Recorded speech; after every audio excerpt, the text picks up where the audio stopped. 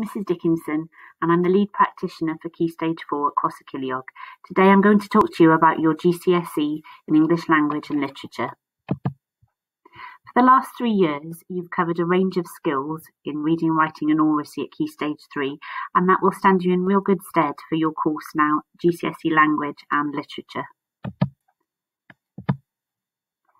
For GCSE English Language, it's separated into 3 units. The first unit is an oracy unit. It's worth 20% of your final grade. You'll cover 2 topics, an individual research presentation, which you'll normally complete by the end of Year 10, and then a group task in the autumn term of Year 11. The second part of your English Language GCSE will be what we call Unit 2, and this covers a reading and a writing element. Within the reading section, there is a proofreading task at the end. They cover a range of skills from locating through to inference, and they move from low tariff questions worth 1 mark up to your bigger tariff questions worth 10. The writing section, Section B, is worth 40 marks of that paper, and altogether it's worth 40% of your final GCSE. We then move on to Unit 3. It's very similar in style. It has a reading and a writing section. However, the writing section, you have 2 tasks to complete. For example, it could be a letter, a report, an article. Both of the tasks, both writing tasks, will be based on the themes that you've read in the reading section.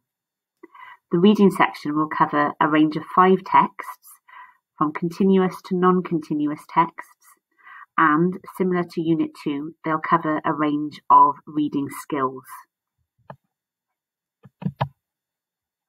For your GCSE English Literature course, this runs alongside your language, and over the course of the 2 years you study both language and literature. However, in Year 10, you'll be studying for Unit 1, and that's 35% of your final grade.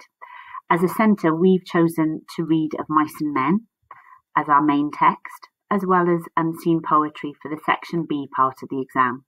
You'll complete this at the end of Year 10 in the May. The second unit, examined unit, which will take place in Year 11. We study in Inspector Calls and Heroes. The third unit is a non-examined assessment. It's worth 25% and it's a controlled assessment. It takes place in a classroom setting. However, we use unannotated texts. We look at Macbeth and we study a theme that's given to us from the WJEC. We'll normally study the Shakespeare in the first half of the autumn term of Year 10. And then we move on to a range of Welsh poetry written in English. We analyse 2 poems out of the 15, and you then compare and make links. We aim to complete this before the February half term of your Year 10.